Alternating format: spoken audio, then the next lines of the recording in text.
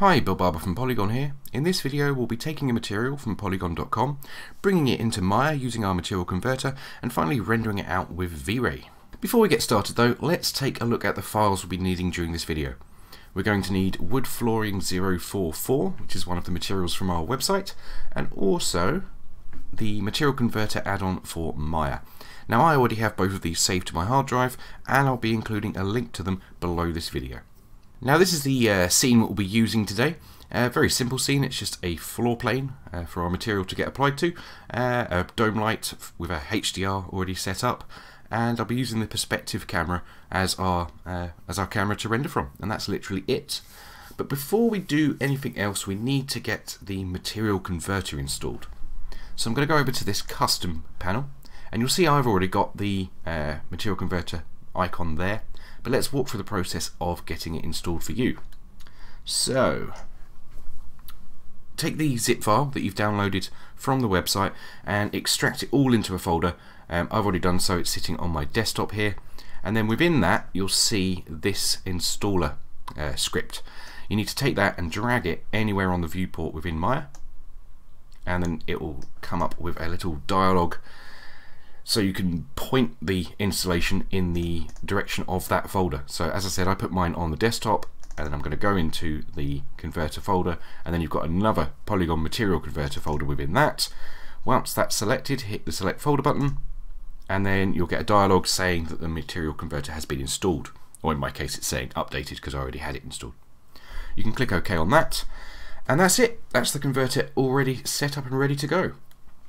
So let's talk about how to use it. I'm clicking on the button, and then I get this little pop-up which gives us a few options to configure the converter with. The first one being the textures folder. Now this is where you tell the converter where it is you've stored the materials on your hard drive. Now in my case, that is here. And you can see I've got a whole different host of Poliigon materials all ready to go.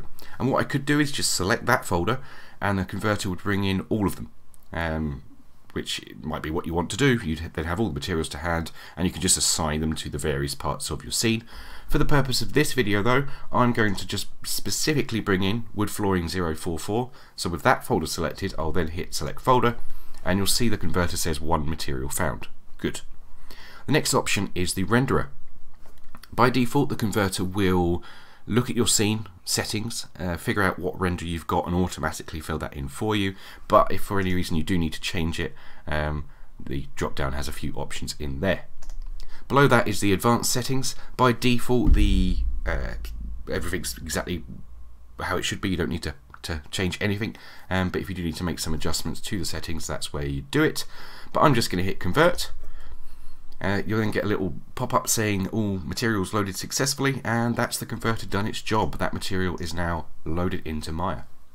So I'm going to click on the hypershade window, give it a second to load up, and you'll see our wood flooring material is now already there. So with the floor plane selected, I'm going to right mouse button, and then hold down the right mouse button I should say, and then assign material to selection. And you'll see it's now got a grey colour, which means it has a material assigned to it. And if I hold the right mouse button again and go to the graph network, it will bring up the nodes that the converter has set up.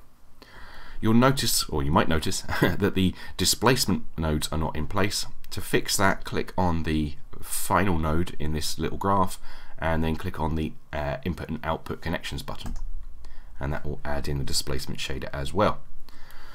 Okay, now we will be having a little play with these nodes in a moment, but before we do that, I want to see how this is looking. So I'm going to go over to the V-Ray panel, click on the little button for the V-Ray frame buffer, and then hit this interactive render button, and then give it a second.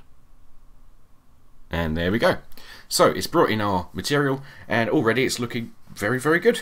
It's almost identical to the reference images on our website.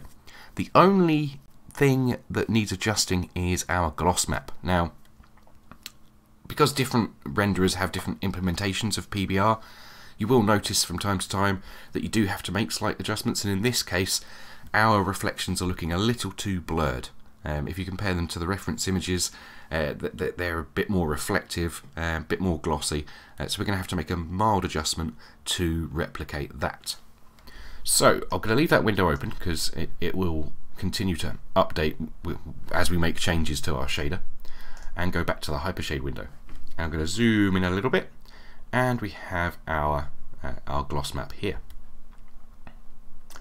Now we do have a little issue here where the gloss map's currently coming out of the alpha channel. That's I believe that's a bug in our converter that will be fixed probably by the time this video goes live. So let's just pretend that isn't there. And what it will probably feed from is the red channel. Now you're wondering why the red channel. Now in Maya, different inputs have very specific requirements. Now the reflection glossiness input, which is green, means that it's expecting a float value, i.e. a grayscale image, not a color one. So if I try and feed the color from the gloss into that, you'll see it's grayed out. Yeah, so I've got no way of taking the color directly into the glossiness input. But if I take any one, because all of these channels are essentially the same. Yeah, the red, green and blue channels are all grayscale images, and because this is a grey image, they're all identical. So I can just take the red channel, bring that into reflection glossiness, and that's bringing our map in. Anyway, what we want to do is add some fine control over this. Yeah, now it's a little bit difficult to do it well on a gloss map. So what we're going to do is add in a couple of nodes. I'll explain first, and then we'll do it. We're going to convert our gloss map into a roughness map. Yeah. Then from a roughness map we can use a multiply node, which I'll explain in detail a little bit later, to give us fine control over that gloss map, and then we're going to invert it back into a gloss map and then feed it into the shader, because it's a gloss map that the shader wants. A little bit of a long-winded way of doing things, but it's the I found it's the best way. So let's just make ourselves a little bit of room here, and now we'll go to bring in our maps. So I use the term invert. The term Maya tends to use is reverse, or at least that's the node for it. So let's bring in two of those. So we've now got two reverse nodes, and I'm going to name these to indicate what it is we're doing. So this is going to convert our gloss map to a roughness map, and then once we're done adjusting it, this will convert our roughness map, apparently I've forgotten how to type, into a gloss map. So now I'm going to feed the, now remember we're working with that float value, not the color channel. So I'm going to take the red channel and put it into input X.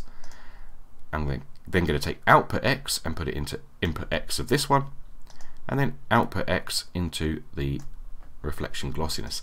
Now these nodes at the moment are essentially doing nothing to our shader because we're inverting it and then inverting it back, so we're going to see no change whatsoever in our material, and that's exactly what we want. So that is at least working, and now I can minimize these nodes down so they don't get in the way. And you'll see with the naming, it just helps us make more sense of what it is we're doing.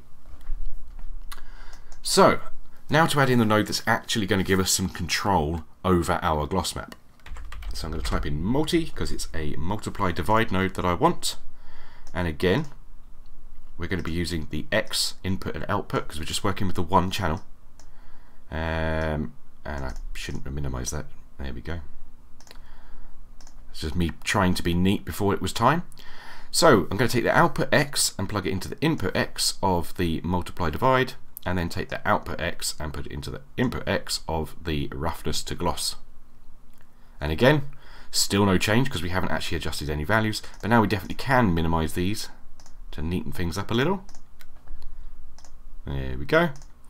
And in fact I can probably minimize that one as well. Now we need to give this a name. Now we're going to call this roughness, because at this point it's a roughness map because we've inverted it. Adjust. There we go. So now it's kind of making sense as to what it is we're doing.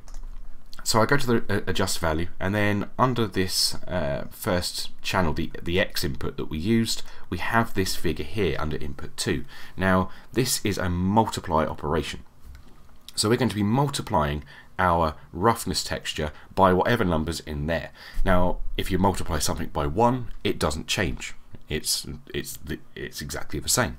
If you multiply it by 0, the output will be 0, i.e. black, i.e. we would expect a completely rough, or a completely black roughness map, or once it's been inverted, a completely white gloss map, i.e. 100% reflectivity. And that's exactly what we get. See, the floor is now like a mirrored surface, which isn't the effect we want, but I wanted to demonstrate what the multiply node's doing. What we want is somewhere in the middle. So a value of about 0.65 should serve quite nicely. Let's give that a minute to render out a little. And yeah, that's now closer to the reference image on our website, and it looks a bit more like a nicely polished, clean wooden floor.